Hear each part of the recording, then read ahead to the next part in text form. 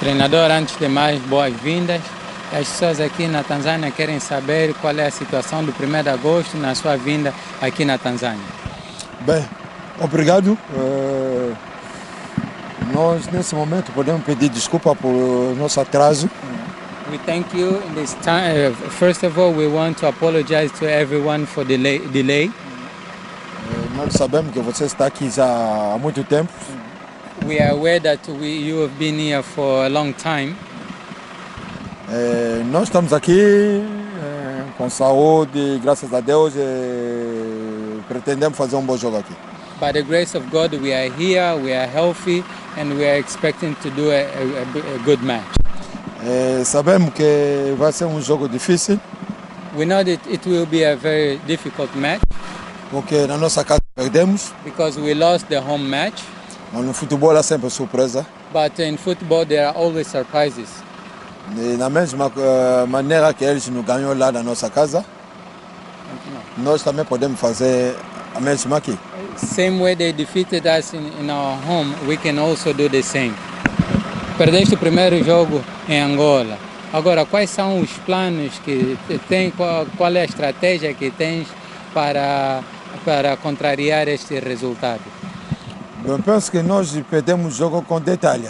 I think we lost the match through details. Porque os 3 gols que o Simba nos marcou foi o contra-ataque. Because the 3 goals which was scored by Simba was through counter-attack.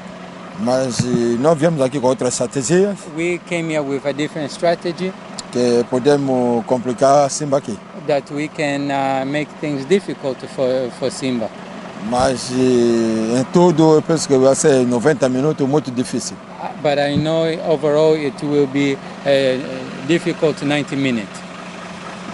Which player do you think it will be difficult for your club? Qual dos jogadores achas que será mais difícil para a tua equipa?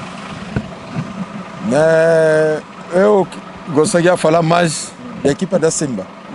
I would like to talk more about the team. Eu penso que a equipa da Simba tem bom jogador. I think Simba has good players. Um jogador maduro e experiente. Very mature and experienced players. E nós somos miúdos de 23 a 24 anos. We have brought a young team, 23, 24 years. E está ganhando experiência jogo após jogo. They are gaining experience match by match.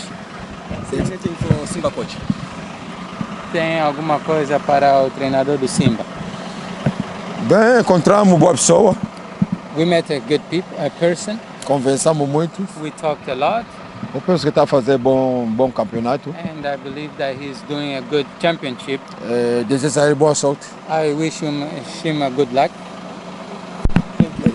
Any experience that have you get against your opponents for the first match? Qual é a experiência que tiveste contra o teu adversário no primeiro jogo?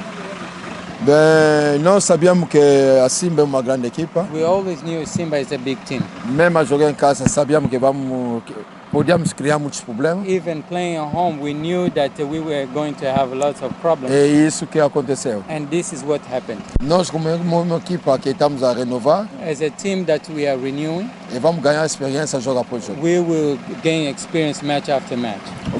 Is there any player that will miss the game of tomorrow?